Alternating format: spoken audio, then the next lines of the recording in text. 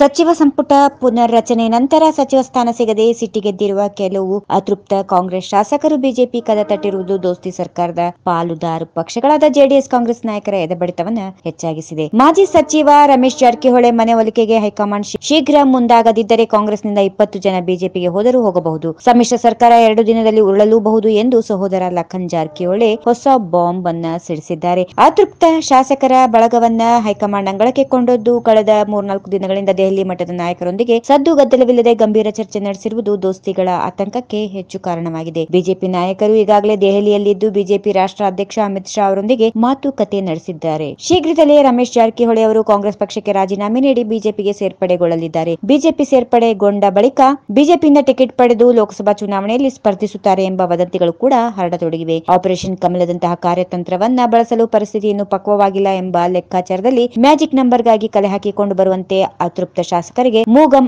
ಆಗಿ ಹೇಳಿದ್ದಾರೆ ಎಂದು ತಿಳಿದುಬಂದಿದೆ. ಲೋಕಸಭೆ ಚುನಾವಣೆಗೂ ಮುನ್ನ ರಾಜ್ಯದಲ್ಲಿ ಬಿಜೆಪಿ ಅಧಿಕಾರದ ಚುಕ್ಕಾಣಿ ಹಿಡಿಯಲು ಎಲ್ಲಾ ರೀತಿಯ ತಂತ್ರಗಾರಿಕೆಗಳನ್ನು ತೆರೆಮರೆಯಲ್ಲಿ ನಡೆಸುತ್ತಿದೆ. ಯಾವುದೇ ಕಾರಣಕ್ಕೂ ಆಪರೇಷನ್ ಕಮಲ ಗುರಿ ತಪ್ಪಬಾರದು, ನಗೆ ಪಾಟಲಿಗೆ ಈಡಾಗಬಾರದು. ಈ ಬಾರಿ ನಡೆಸಲು ಉದ್ದೇಶಿಸಿರುವ ಕಾರ್ಯತಂತ್ರ ಕೈಗೂಡುವಂತೆ ಭೂಮಿಕೆಯನ್ನು ಸಿದ್ಧಪಡಿಸಬೇಕು ಎಂಬ ನಿಟ್ಟಿನಲ್ಲಿ ಬಿಜೆಪಿ ರಾಜ್ಯಾಧ್ಯಕ್ಷ ಎಸ್ ಯಡ್ಯೂರಪ್ಪ ಗಟ್ಟಿ ಮನಸ್ಸು ಮಾಡಿದ್ದಾರೆ.